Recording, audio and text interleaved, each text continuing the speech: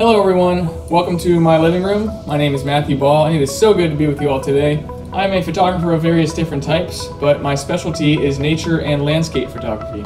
It is truly an honor for me to be asked to speak with you all today. I've never really done anything like this before, but I'm so excited to have the opportunity to share some of my work and talk about some of the experiences that I've had as a landscape photographer. Before I get started, I want to thank you all for letting me be a part of your group today. And I want to give a special thank you to Ms. Cheryl Lester for reaching out to me and inviting me to do this. It really means so much to me to have this opportunity. I want to start by telling a little bit about myself. I'm originally from Richmond, Virginia, and my main job actually has nothing to do with photography. I'm an officer in the United States Navy, currently training to be a tactical jet pilot. I went to college at the United States Naval Academy and graduated in 2018. My first set of orders was to the Naval Postgraduate School in Monterey, California, to earn a master's degree in aerospace engineering. In June of 2019, I then reported to Pensacola, Florida to begin flight school as a student naval aviator. Now, almost a year later, I'm currently stationed in South Texas at Naval Air Station Kingsville, where I will learn to fly the T-45 Goshawk to eventually fly the F-18 or the F-35 for the Navy. The Navy has also afforded me the chance to travel all over and see some of the most incredible places, and that is where my story in photography begins. Throughout this video, I'll be showing my work as I talk about some of the experiences that I've had as a photographer. Now, I may not say something about each and every image, but my hope is to share some of the stories that go with the photos that I've taken over the years. One more thing before we get going. Stay tuned at the end of the video because I'm going to be showing you all how you can get to my website and order any of the images that you've seen today and more as a print or digital download. I'll even have a discount code to save 10% at checkout, so you don't want to miss that. Now, without any further ado, I'm going to roll my intro, we'll get started, and I hope you guys enjoy.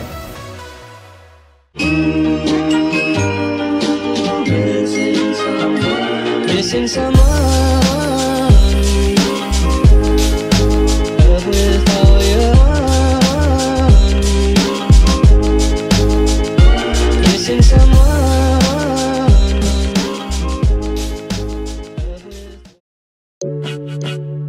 So I've been fascinated by cameras and photography for a large portion of my life, but it wasn't until the summer of 2017 that I first got a real camera and was able to take it to somewhere really cool and put it to good use. I was on an internship in San Diego, and in my free time I took the 5-hour drive up to Joshua Tree National Park and was able to capture the Milky Way, something that I had been wanting to do for a very long time. So I spent the day in the park scouting out some locations and then waited around for the sun to set and the stars to come out. And it wasn't until about 12 or 1 in the morning when the stars were finally out to where I wanted them to be, and I started taking these photos. And I was absolutely blown away with the images that I was able to capture. And I would say this was the moment that kick-started my passion for landscape photography. I was so excited by the images that I was able to come away with and couldn't wait for the opportunity to do something more. And so when I got my orders to Monterey, I started making a bucket list of places that I wanted to go and shoot. And the list got long fast, because I know there's a lot of stuff out there in California that I really wanted to see. And so when I had free weekends, I would take a road trip, and this is what it would look like. And took everything with me as far as food and water and coffee, and was able to fit a nice cozy bed in the back of my car.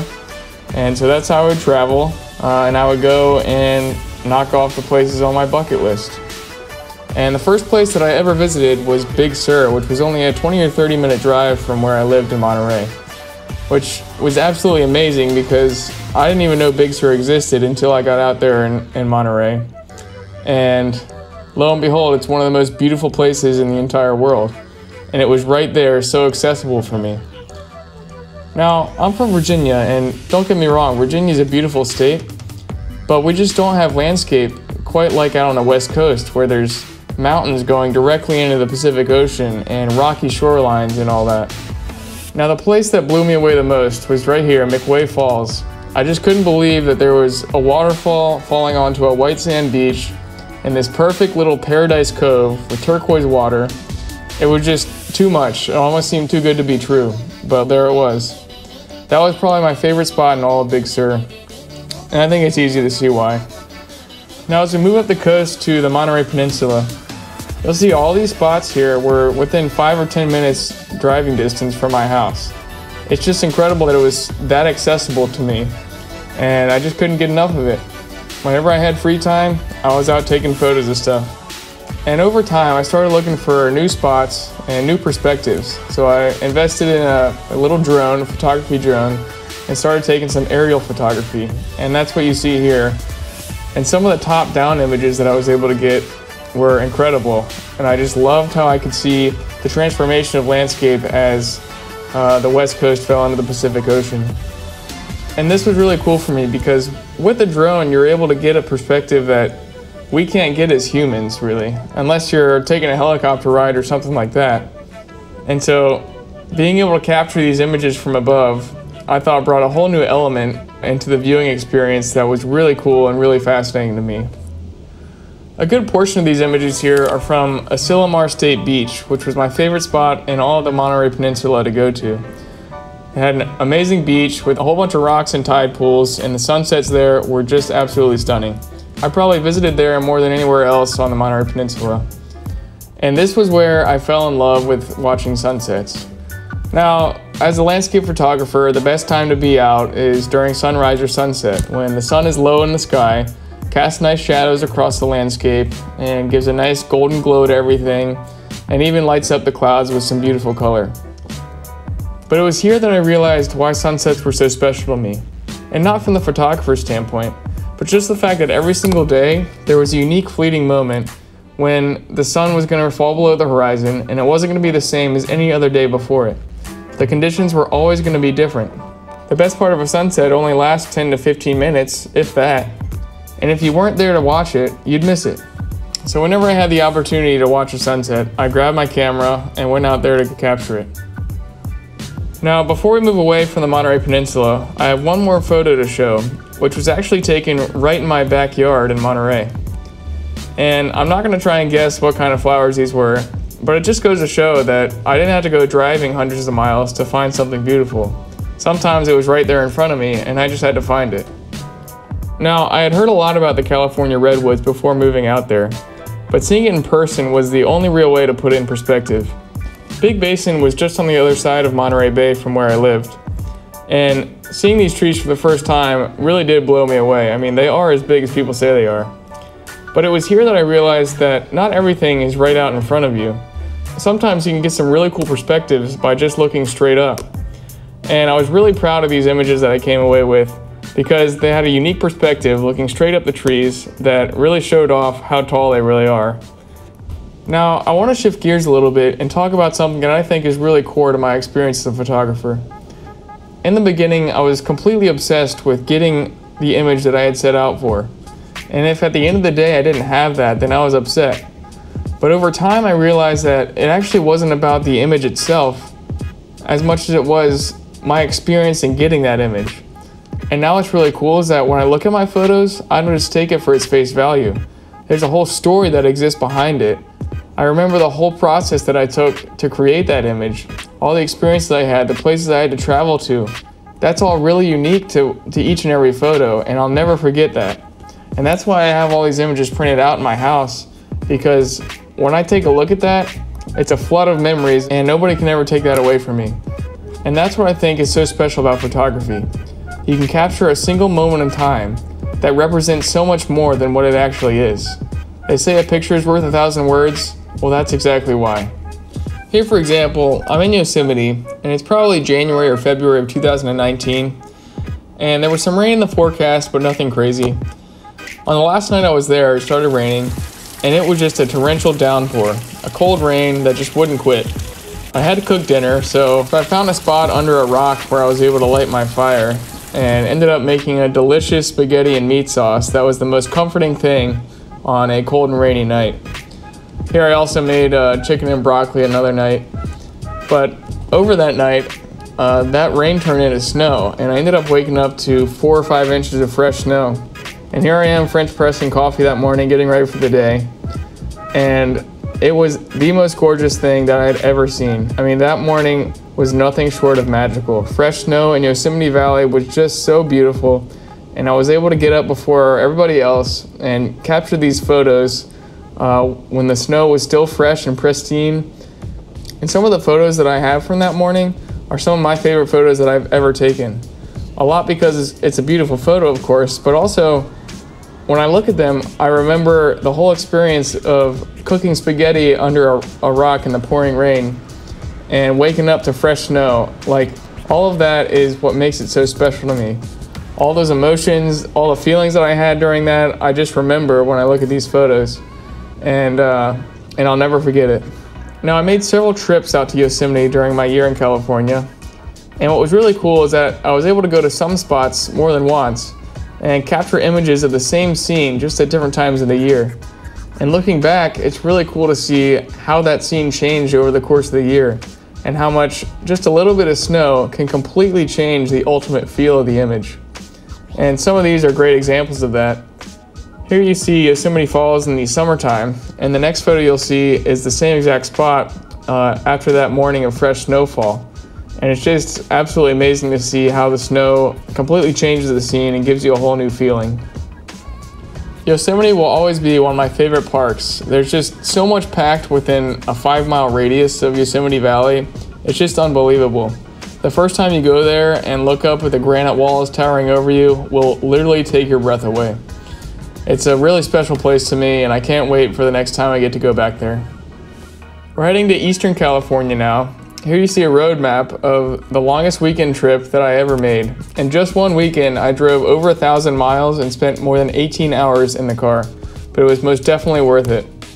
The first stop that I made was at Hot Creek Geologic Site in Mammoth Lakes, and I actually got my car stuck in the snow trying to get here, but again, still worth it. But what was really cool about this spot is that it's the middle of the winter, but the creek itself is actually boiling because of the geologic activity that's going on under the surface of the earth. And I might add that the way that nature composes itself here with this winding river leading up to the eastern Sierras in the background seemed too good to be true, but it's really there. I spent most of this weekend in Lone Pine at a place called Alabama Hills, which is actually situated right at the foot of the eastern Sierras. It's actually right near Mount Whitney, which is the tallest peak in the continental US. Here you'll see a couple of compositions that look similar, but are just taken at different times of day. And I know I hinted at this earlier, but it's amazing to me how much a scene can change when the conditions are different. This photo here was taken at sunrise, and what I find so cool about it is that this scene only looks like this for maybe 5 minutes any given day when the sun is hitting it just right. And after that, it's gone. And I started to realize that as a photographer, because I'm trying to capture sunrises and sunsets all the time, I'm always seeing the most beautiful places in the world at the most beautiful times. And I think that's an important point because a lot of people do most of their exploring in the middle of the day when the sun's highest in the sky. And of course, these places still look beautiful at that time. But if you're able to see it at sunrise or sunset, it's just absolutely game-changing. And so I strongly encourage you to seek out those fleeting moments of the day. Sunrise and sunset is when the earth is offering you everything it has in all of its glory. And most of the time, it won't leave you disappointed. Sure, you might have to sacrifice some sleep here and there, but it's definitely worth it. These next few images are from the Mesquite Flat Sand Dunes in Death Valley National Park. And I went out here for one evening. It was about a 2.5-hour drive from Lone Pine, and of course it's in the middle of nowhere. Extremely hot, there's no water around, and really no cell service either. But I stayed there for sunset, and I'm so glad that I did because as the sun got lower in the sky, the shadows from the dunes started creating a playground of compositions, and I was able to walk away with more images than I ever thought that I would for one evening. The contrast between the light and the dark sides of the dunes were just really fascinating to me, and they were all over the place, and I just couldn't get enough of it. So I stayed there as long as I could until it was ready to go home, because I still had the 2.5-hour drive back and about a mile walk through the middle of the desert. And before I got in my car, I had to dump out the sand from my shoes, and it was literally like pouring out sand from a bucket. But it's those sort of sacrifices that make these moments really memorable for me. Most people might be pretty uncomfortable in that sort of situation, but I made it work, and to me, at the end of the day, it was definitely worth it. We're getting into the final segment of my video here, and this covers the road trip that I took when moving from Monterey to Pensacola for flight school. And I want to show you a little bit about the planning process that I went through for some of these trips. And this doesn't just apply to this big road trip that I did. It was for pretty much every road trip that I made, even on the weekends. But the first thing I would do is create a list of all the spots that I wanted to visit on that trip.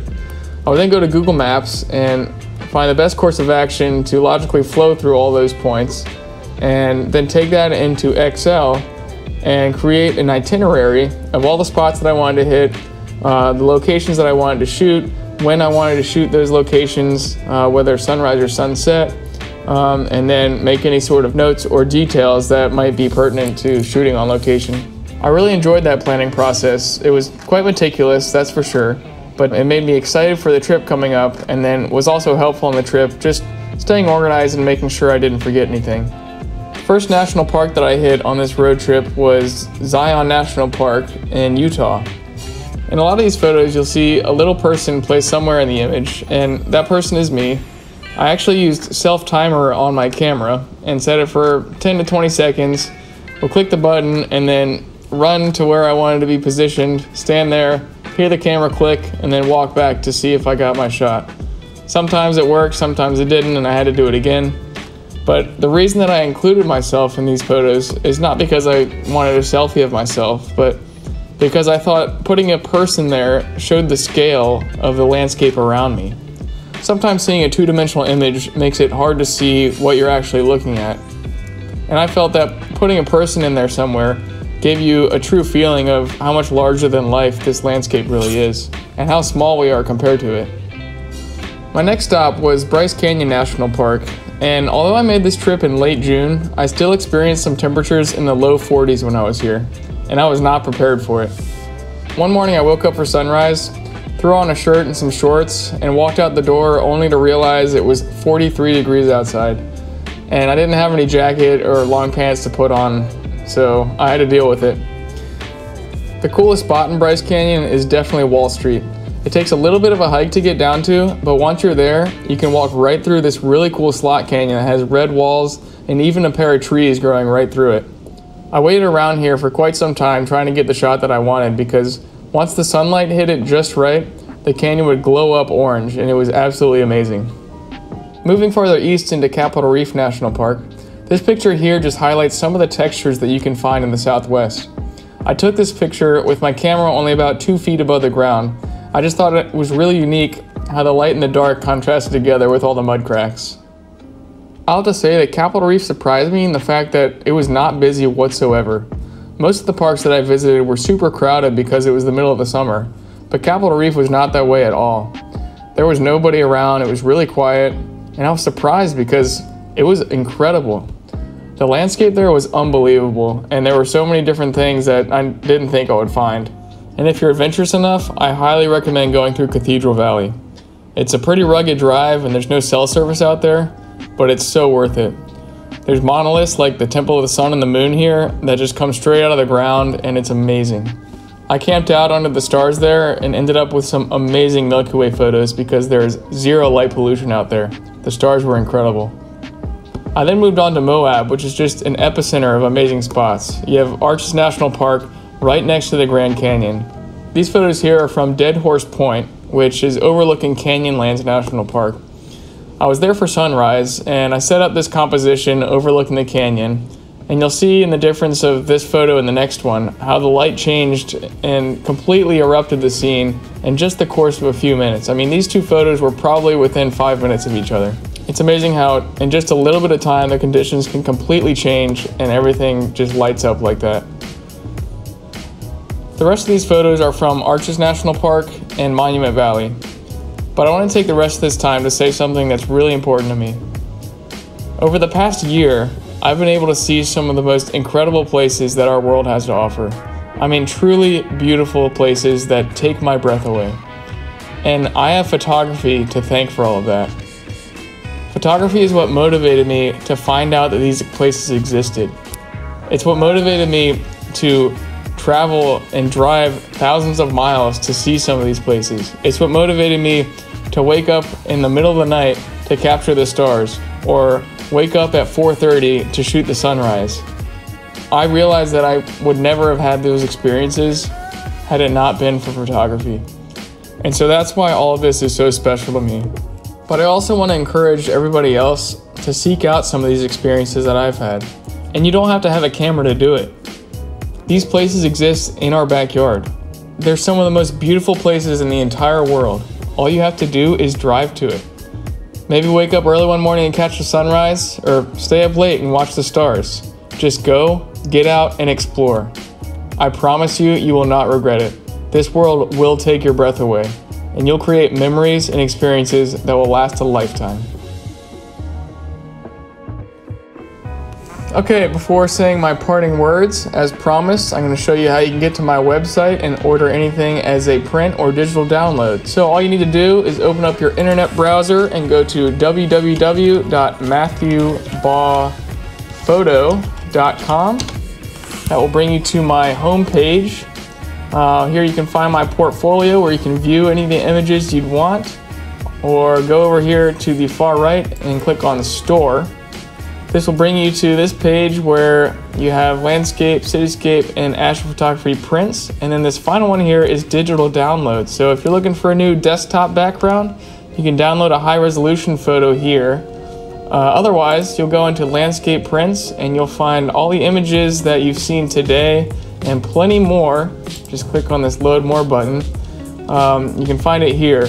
And once you find the one that you'd like, you can go ahead and click on it and select your format and size. I have photo prints, canvas prints, metal prints, and acrylic prints on various sizes. Once you get what you want, you add it to your cart, and boom, there you go. View cart. And when you go to checkout, this is important, you don't want to miss this. Enter a promo code. Here you're going to enter your promo code La Jolla 2020. I'll make sure that is up on the screen, and that's going to give you 10% off your order for the 3 days following the release of this video for you all. Please note that COVID restrictions are making things a little bit more difficult, so shipping and handling might take a little bit longer than indicated, but I promise I will work as quickly as possible and get these images to you in no time. If you have any questions about your order or want to special order something, please don't hesitate to send me an email or send me a chat, and I'll be happy to help you out in any way that I can.